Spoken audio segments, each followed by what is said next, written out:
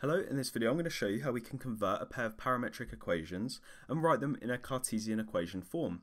And so to do this I'm going to work through three different questions that will hopefully demonstrate the three different types of question you could come across in an exam, and I'll timestamp each one below so you can just skip through to whichever question you want to see.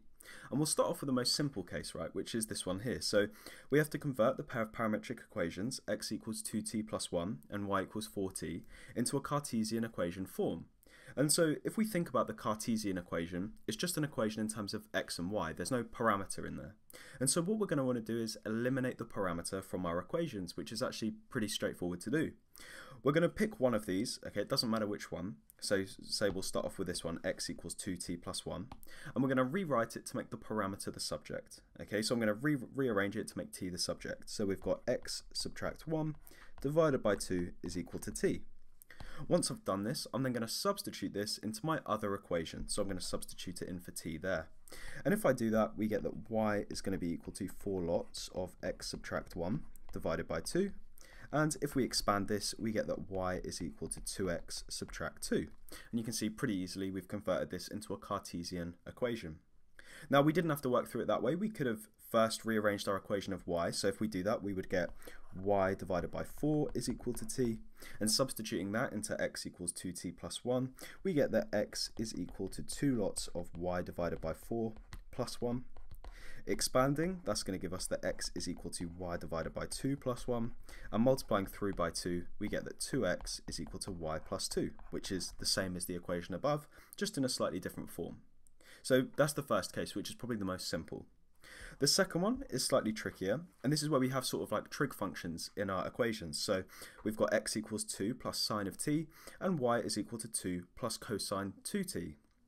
And so we could rearrange to make t the subject, say for the first equation, x equals 2 plus sine of t, but we would get that the inverse sine of x subtract 2 is equal to t, and substituting that in doesn't really make a nice equation that we want to deal with. But what we could do, okay, is we could substitute in sine of t into the other equation because that's still removing our parameter.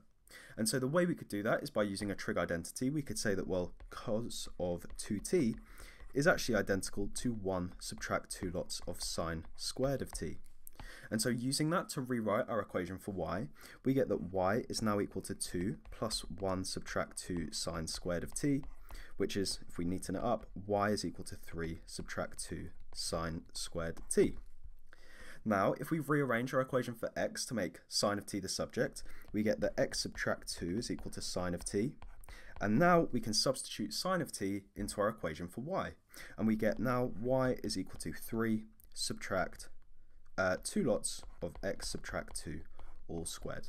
And you can see we've now written it into our Cartesian equation form. So again, it's not that difficult. You just need to maybe use some trig identities that you know. Let's now look at the third type, okay, which is again slightly different. And so we've got x is equal to t plus 1 over 3t, and y is equal to t subtract 1 over 3t. And so rearranging this to make t the subject is going to be pretty tricky to do. And so what we could do is treat them like simultaneous equations and add them together. And let's see what happens when we do that. Well, if we add them, we get that x plus y is going to be equal to t plus 1 over 3t plus t subtract 1 over 3t.